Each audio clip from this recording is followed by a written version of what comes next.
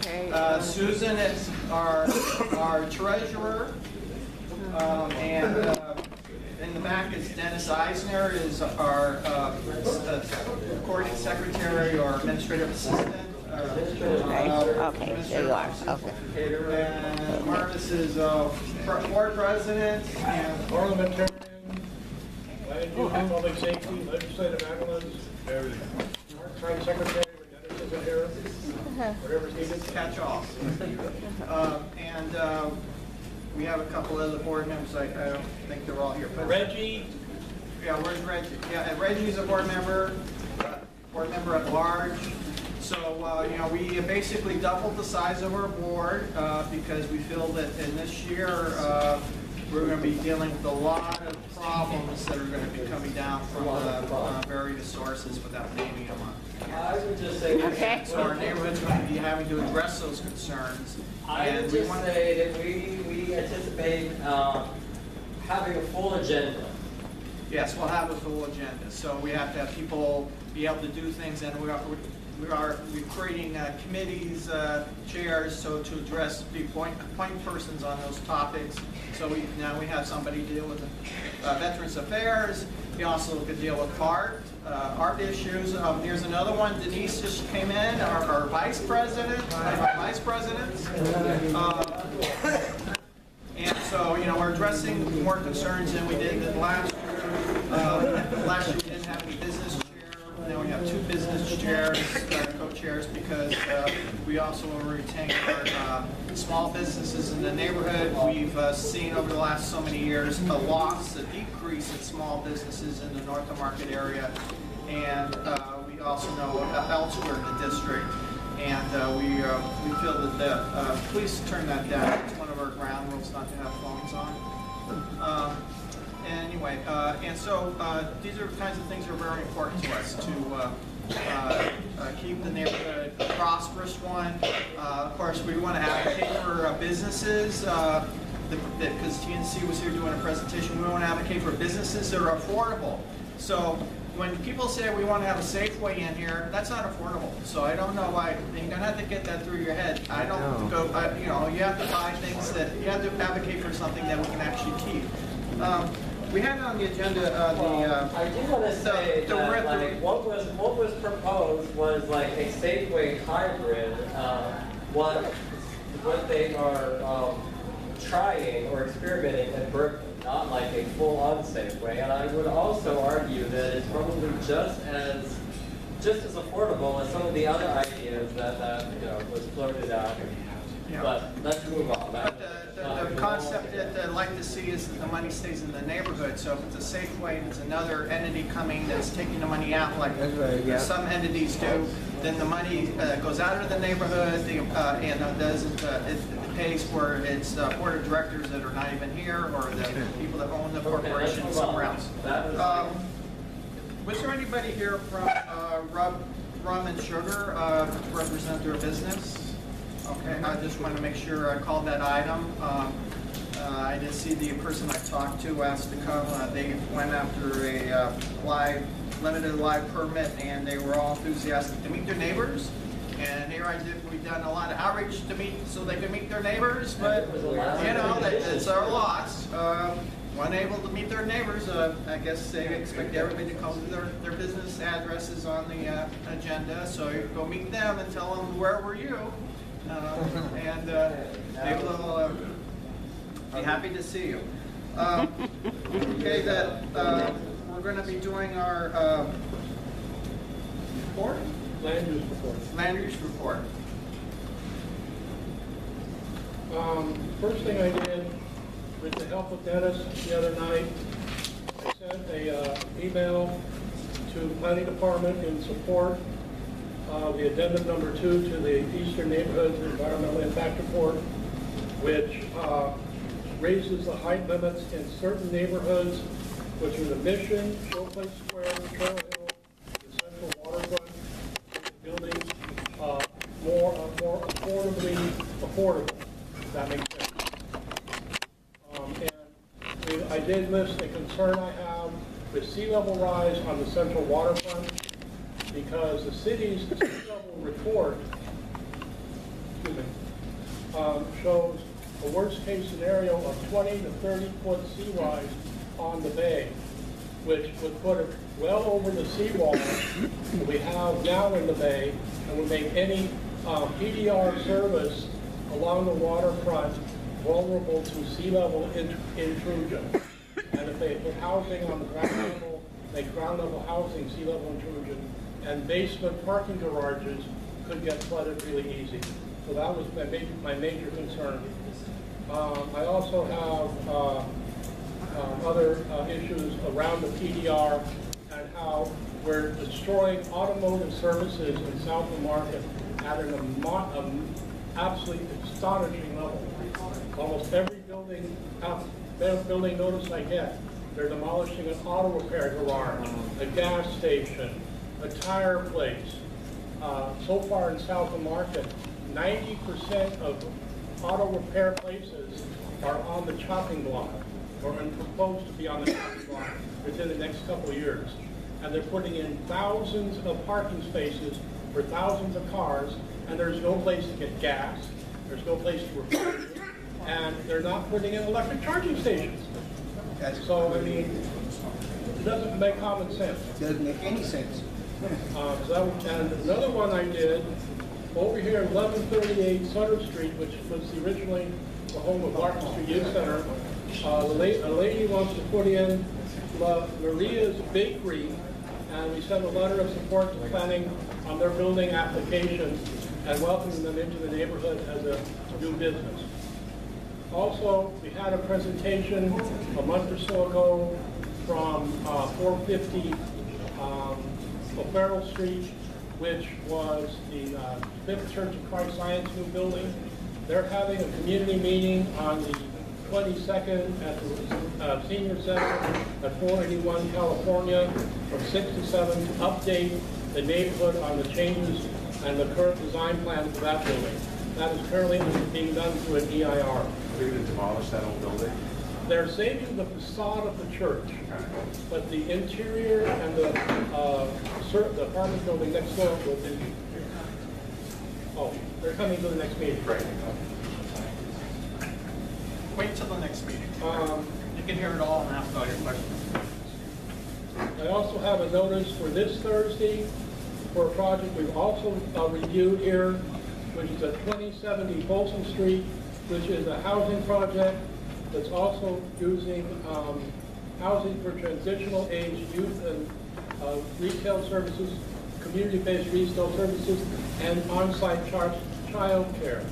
That'll be heard on March 16th around 12 noon for discretionary review at the Planning Commission. I've also called for environmental documents for a project receiving review for 135 Hyde Street, which is in 1920 49 4,950 square foot auto repair building, which they want to tear down and build an 8-story mixed-use building with 72 dwelling units.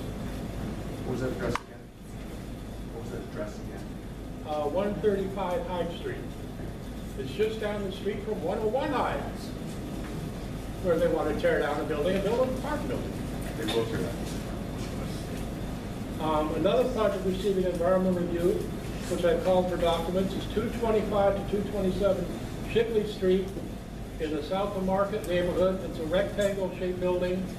It's 3,750 square feet, and there they want to merge 2 lots and build a 45-foot tall, 4-story, 11,496 square foot residential building with 9 residential units.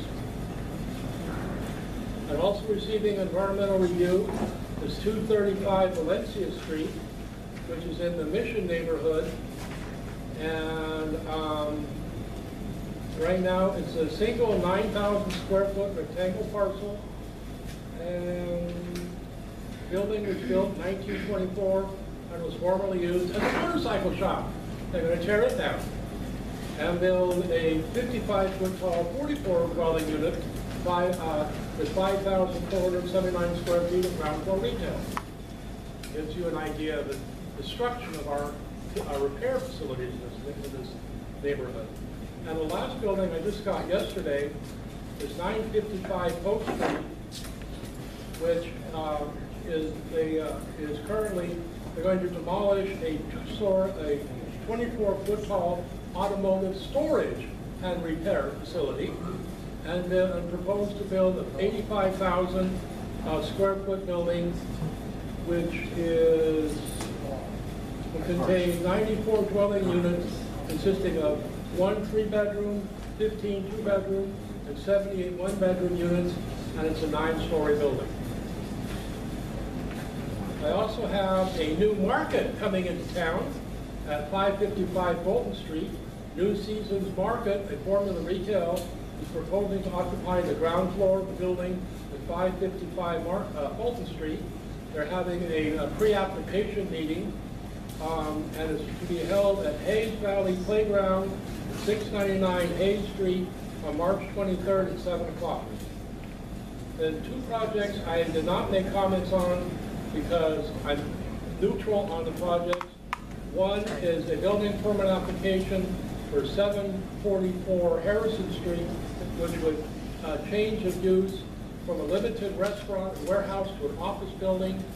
The other one is 645, 647 Valencia, which is change of use from a large and commercial residential building. The last thing I have is on 30-day rule for land use of the Board of Supervisors, planning code change for production, distribution, repair controls, eliminating transit-oriented retail special use district, and correcting height limits in a UMU, which is a category designation for housing, in the PDR districts of San Francisco, which is Mission Street, Potrero, and Showplace Square. Another one is that's proposed by the planning department through the mayor's office. Another one is administrative code short-term residential retail, sponsored by Supervisor Feskin and Reed, which would revise the residential conversion ordinance to require housing platforms to exercise reasonable care and verifying that residential units is on the city registry prior to accepting a fee for booking a short-term rental, which is a very good idea. That'll do. Okay. Wow. Quite a lot. Do you want us to approve that, or do you want a motion to approve? Quite a lot. So what's next on the, any other updates, announcements? Okay, our next Alliance meeting is going to be the second Tuesday of the month, April the 11th at 6 o'clock in this room here. And I want to call your attention to under announcements. The Tenderloin Community Benefit District is going to be having a grand opening on Wednesday the 29th at 4 o'clock at their new offices at 512 Ellis Street, and it's open to the public. And it's our Community Benefit District is the people that do the cleaning. You see them in the blue uniforms, and they clean the sidewalks in the Tenderloin. They have down new offices, and so it's your chance to get to meet them. They'll have some refreshments. You need to, people need to engage on what kind of, this is one of the Tenderloin Community Benefit District is the one organization down here, because there's 3 of them, or actually now 2. We took over one and it's no longer, but there are stakeholder meetings. And the Community Benefit District has a board of directors that have representatives that are business owners, and half their board is property owners, because that's who pays into their assessments to do the work that they do in the neighborhood. So get a chance to meet what they do and encourage them to find out what they do and ask them questions. Now, anybody else have any announcements that you want to inform us about for the next month? Wow, it's a dead neighborhood. Nothing happens. I know there's all kinds of things that happen. It's already happened. Okay. Thursday, I'm planning to tell the mayor that raising the AMI for affordable housing from 55 75% to 85% is not acceptable. All right. Because that's what they're going to be talking about. Any other tidbits of Denise? Do you have something? Oh, well, I'm just trying to get the Democratic County Central Committee to endorse a ballot initiative for cannabis legalization with no jail time. Okay. You know, the DCCC, I've got to get all of I got to get the information out. It passed, but we have another initiative that has no jail time, but we are outspent by techies. But you know, the Prop 64 only it prevents wealth distribution. You know, only Gavin Newsom's friends are going to be able to. So you want a measure that will make it so that it's more accessible marijuana to people, not just to the people who have lots of money. And this is what this organization is about, saying that, you know, we have rights too, and we should have access to health and housing. They're trying to charge all the more things, for pot. you know, adequate transportation, right kind of food, healthy food. These are the things that we constantly have to ask people to provide us, because they, for some reason you have to have millions of dollars to ever get it. Cannabis is a civil right, but we've got billionaires. It's hard to the billionaires. They don't. So pass keep us the joint. apprised of that. If there's a meeting, Yes. Well, there was a milk meeting next Tuesday, the general meeting, because the Milk Club is the first people to talk to about it, because they endorsed this stuff without even knowing it had jail time, because nobody read it. Neither did the DCCC. They didn't read it.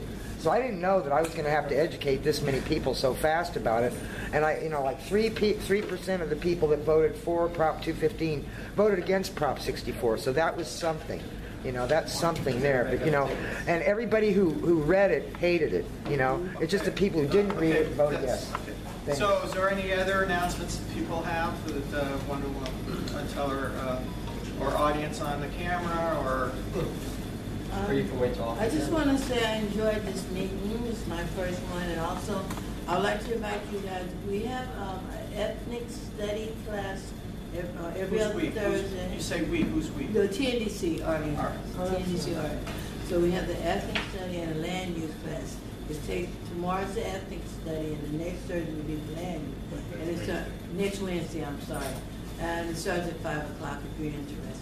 Is it only for TNDC residents, or is it for the whole? It's for everyone.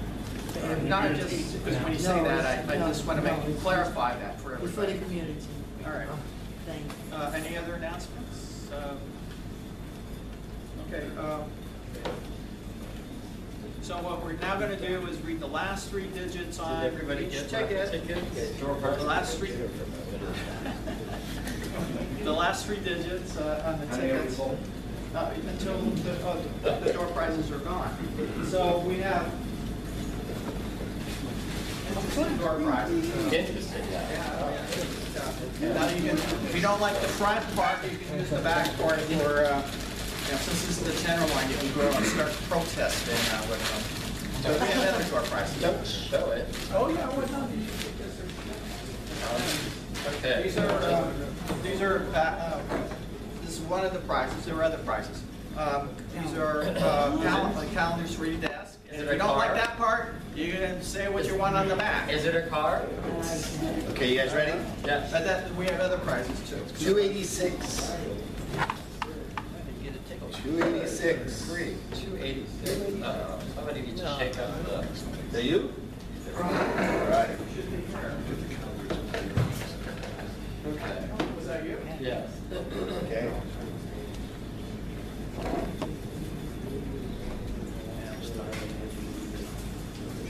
Did you guys call any No, numbers? show what you got. That's it? Okay. What you got? It's an envelope. Come on, hurry up. But if I don't want to use it as Everybody wants to see your list or whatever you got. Yay! I don't want to use it as a reusable It's an inside job. It's a gift card to all my favorite Pete's Coffee and Tea. So I'll be Far out. It's Pete's Coffee and Tea, so I'll be even more wired. My favorite. How did you know? Okay, the next number is going to be 319. That's me, I think. 319. All right. Thank you. Well, you want that? You can take a calendar